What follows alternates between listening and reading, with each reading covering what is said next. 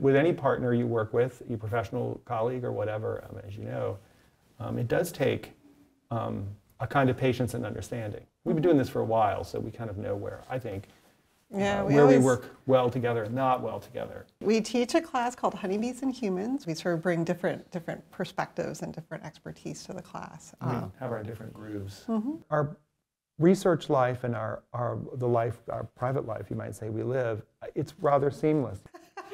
We're married. We're married, in fact. We have a child. It would probably be helpful if we had more separate, because we end up talking about work like at home, yes, you know, at breakfast and at dinner and whatever. That's true. So we were at the University of Illinois. Christina was a postdoc, and I was a doctoral student, so I had to go down the hallway to get some live bees to extract their genes to sequence their proteins.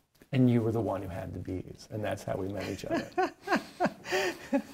I actually knew of Harlan beforehand, because when I was coming to Illinois, I was really excited about working on pheromones and chemical signaling, and I was like, somebody should really, you know, sequence the olfactory receptors. Maybe I could do that. And I beat you to it. I was very happy for you to do it. It's a lot of work. There you go. It was a lot of work. We do bring complementary skills. Mm-hmm.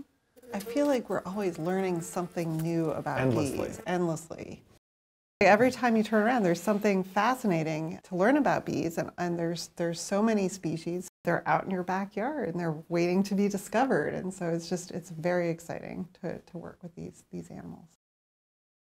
When I tell people that we teach a class together, they're like, how is that going? And I'm like, it's actually going really well. It's just a wonderful sort of entry into the natural world. One of the things I think which is great about bees is that you can find them everywhere. And if you plant flowers, you know, even on your patio in an urban area, you can get bees. It's just a fun area to work in, and it's just really easy to bring it to other people and incorporate it into all sorts of different parts of our lives. I had a friend of mine who was an academic advisor, and she told me how one of her students was talking with her about the students' classes, and the student said, you know, I'm taking this class, and I think there might be something going on with the professors because they're standing really close to each other and they're talking a lot and whatever. And so we laughed, and we realized, like, maybe we should let the students know that we're married. And so we sort of just get that out of the way right away.